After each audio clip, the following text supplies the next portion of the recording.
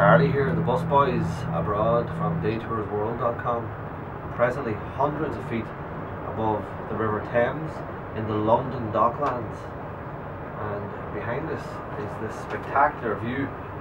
The Millennium Dome is over here, built to mark the millennium at great cost back in 2000. There's a spectacular vista over London. Charlie's a wee bit afraid of the heights here, but slightly turbulent up here. 7 minutes across. You know, it's a little bit scary.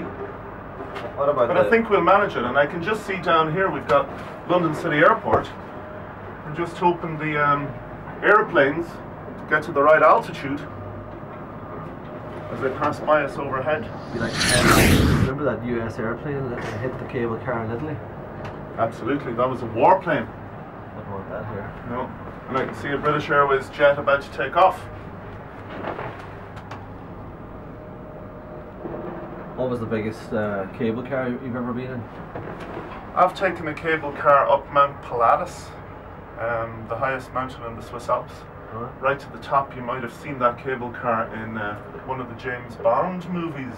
Scary if I remember enough. correctly. Scary enough up there, I'd say. 10,000 feet. No, I haven't looked down too much here, but I did one once over Singapore, going over the Sentosa Island, and that scared the living daylights out of me.